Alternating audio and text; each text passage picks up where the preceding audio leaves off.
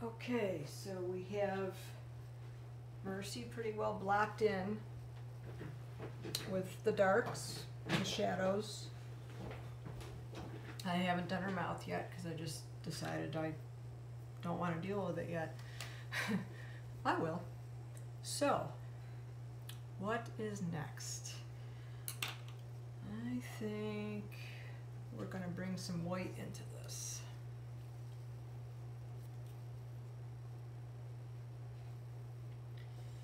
Gold titanium white. Use a lot of it, so I have a huge tube.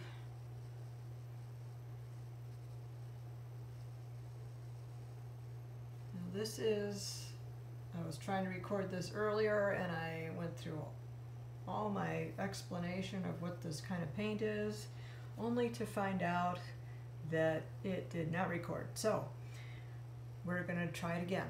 This is water soluble oils, meaning they can be cleaned with water. They do not need linseed oil. They don't need turpentine. There are not as many colors in the water soluble oils as you would find in traditional oils, but I find that they work well enough, and it's worth not having to mess with all the mess and the smell. So I can water them down, and what I had said the first time that did not get recorded was that with water soluble oils, as with traditional oils, you have to start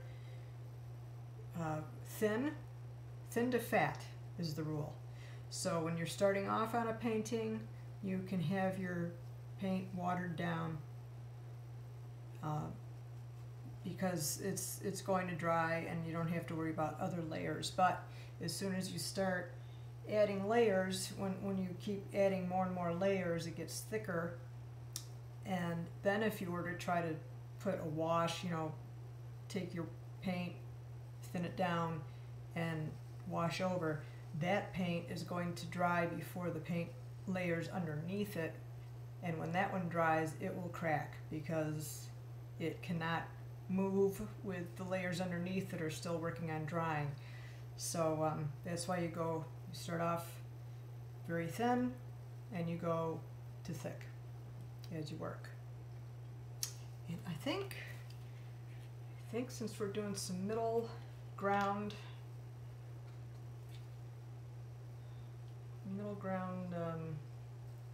color or shade, I'm going to throw a little bit of brown in here because Mercy has a lot of brown in her face, even though she's basically kind of a black and white cow. There's still quite a bit of brown. And that's something that as an artist you have to watch, because somebody might think, oh, well, it's just a brown, or excuse me, a black and white cow. But if you look closely, black is nothing more than super concentrated brown. So she has highlights that are brown and areas that are much more black looking. Right now I'm just working on an area that is obviously brown.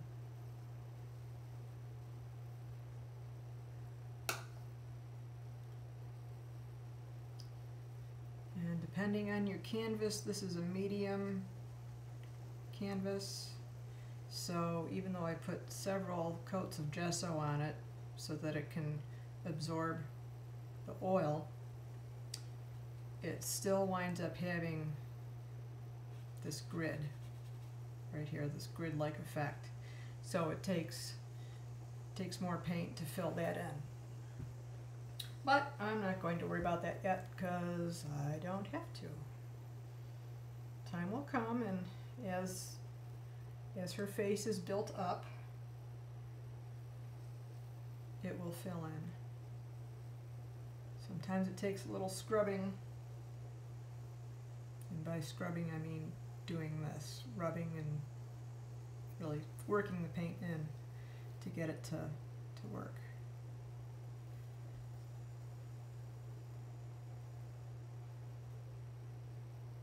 So we will be doing, I will be doing more of these videos as I'm able to, and show you how Miss Mercy the cow here is coming along, and hopefully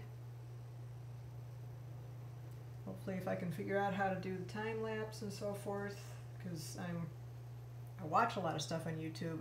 This is just my first attempt at making my own videos, my own channel of sorts, just so that people who have been curious as to how I paint these animal portraits can see the amount of work that goes into it, and thought and so forth. And you need to have a basic knowledge of anatomy.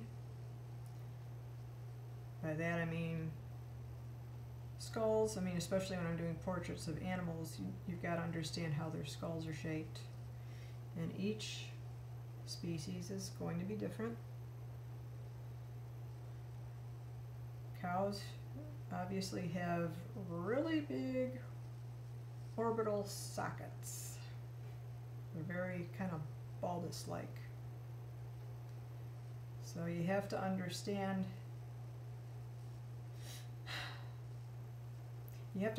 how the hair lays and the skin lays on top of the skull to know how to paint it. And some of that you can get just from looking at the picture. You just sit there and you can figure out, yep, that's a bulging eye.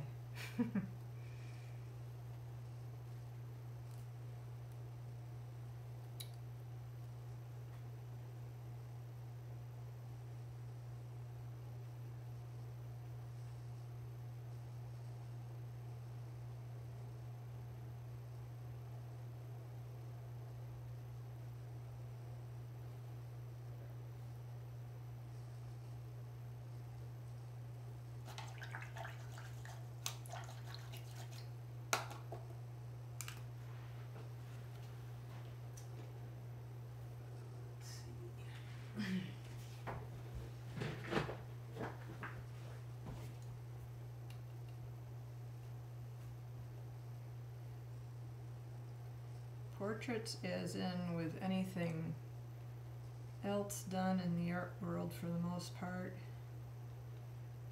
are nothing more than a gradual buildup. Gradual buildup of paint and detail. And sometimes you have to completely paint over whatever detail you thought you had,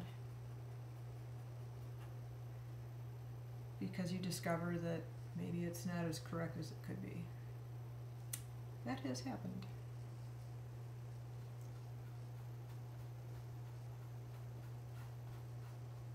It's good to not work on one area any too long, because you just get to where you can't really tell what you're doing is accurate because you've been looking at it for too long. Another thing that's nice about this paint is I can walk away and come back, and it will not be dried up like acrylic would be.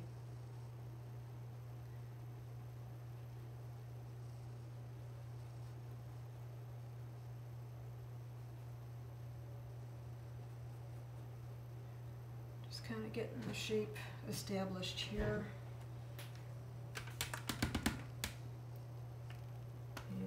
Sometimes you have to change your light because it just is shining too much.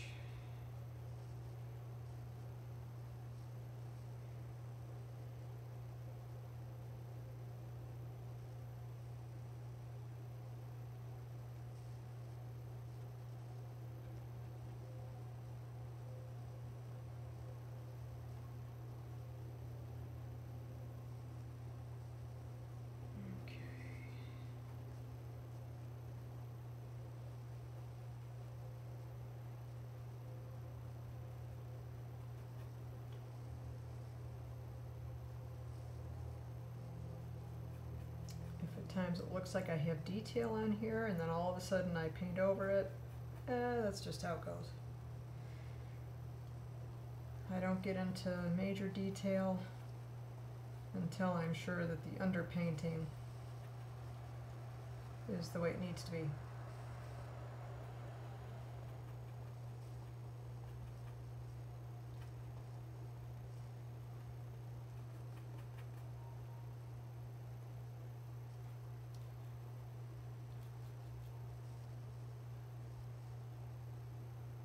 This brown also has a certain amount of red in it.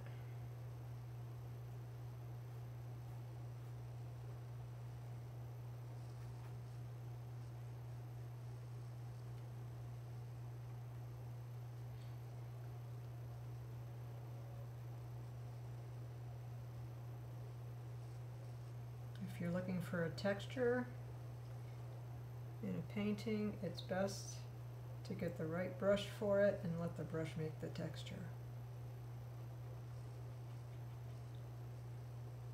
If at all possible.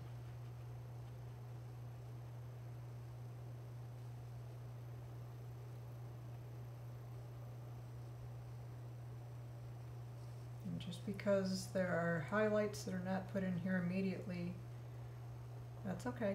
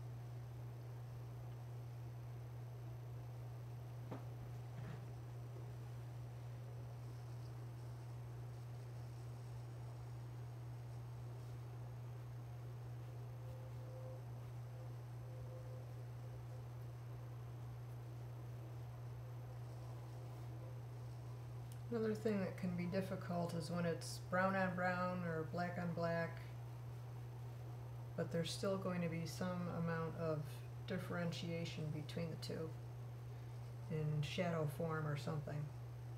Shadow or color.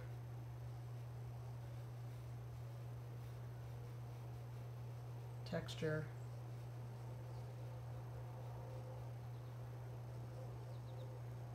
Yeah, let's do it here.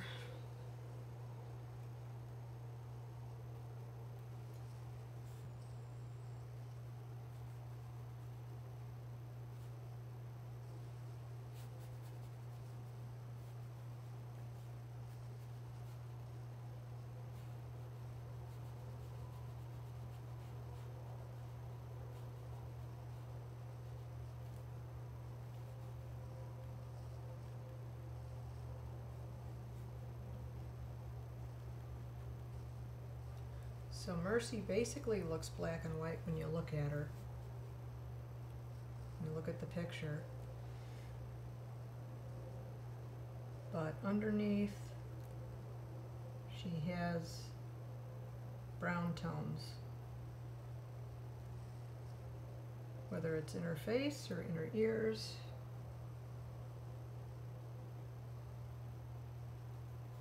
She has brown tones.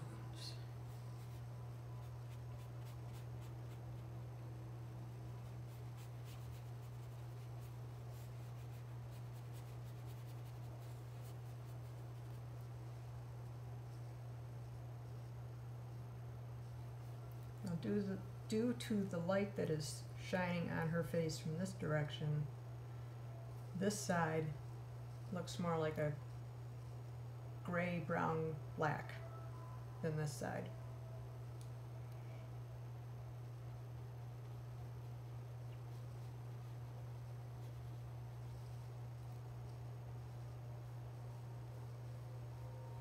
And paint in the direction that the hair grows.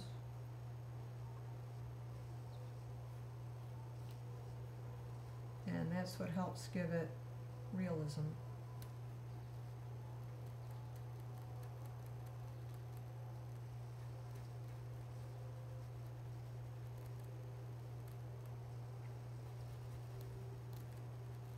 Just scrubbing a little bit here to get this, whoops, well, I'll fix that later.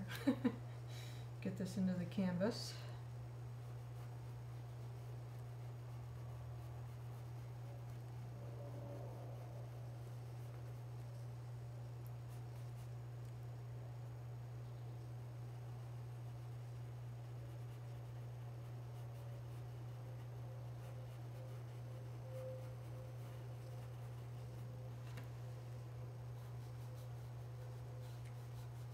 Get tired on working on one area. It's always good to move to another so you don't get bogged down.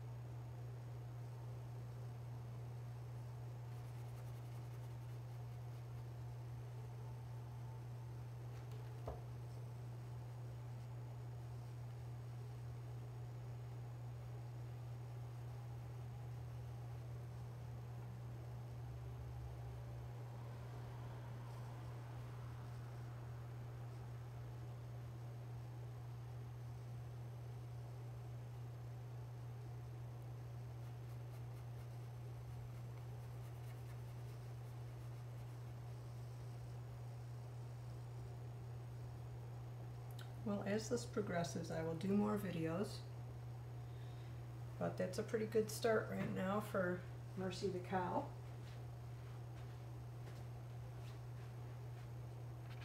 Let's take this off.